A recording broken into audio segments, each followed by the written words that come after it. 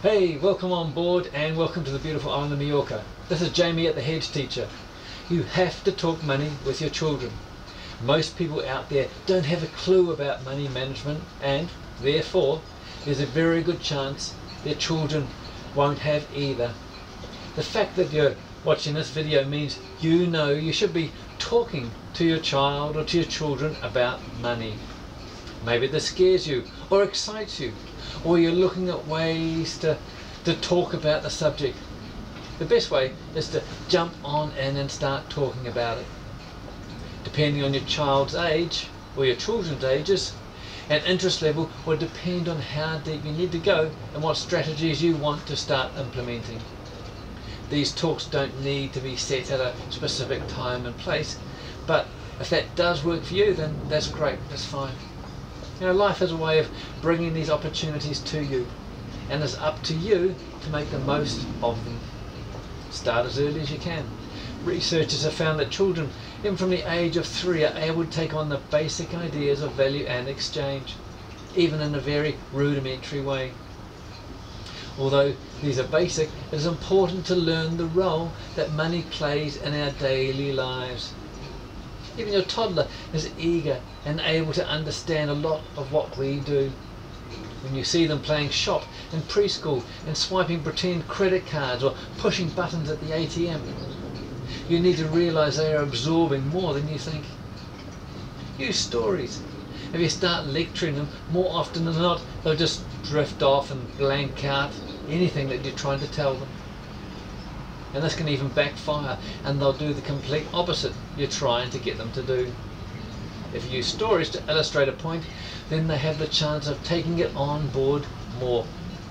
Like if a friend couldn't get a bank loan for a house because he had spent too much on a car, it then lets them see the financial mistakes have consequences. And this will stay with them more than just a lecture. Also, positive stories like a friend who saved tirelessly for years so she could finally buy her dream home.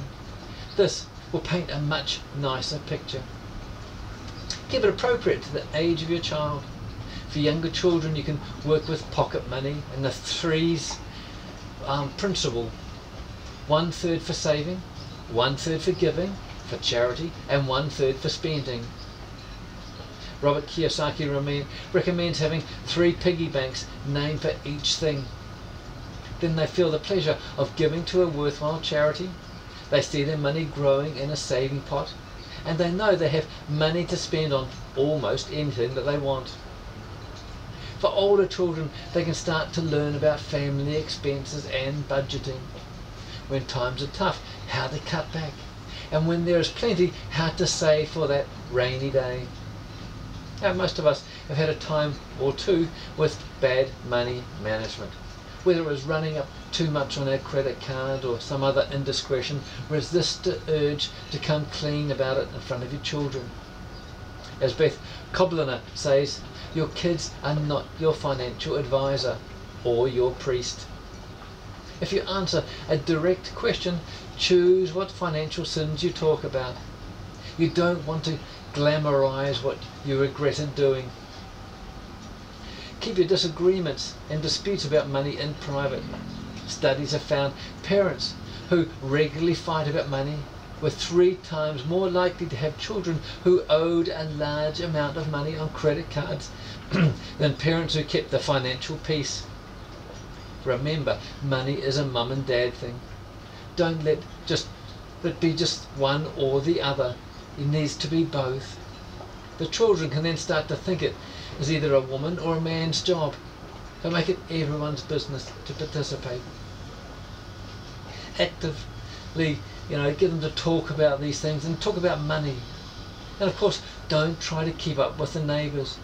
Fight this urge to compare your decisions with your friends and neighbours. Their choices are totally different from yours. Normally, you have no idea of their true financial situation.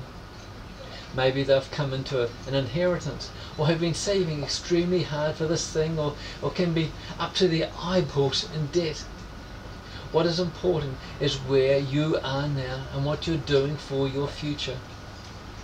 Keep away from keeping up or looking down on friends, neighbours and people like that.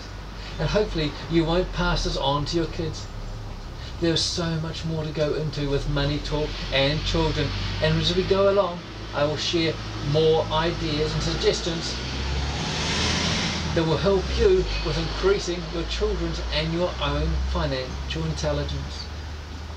This is Jamie at the Hedge Teacher. Please don't keep this a secret. Share this with your friends and family. And for me, if you want to hear more, you want me to carry on more, please leave some comments in the comment section there, and like and subscribe. If we don't look after ourselves, no one else will. Until next time, Jamie at the Hedge Teacher.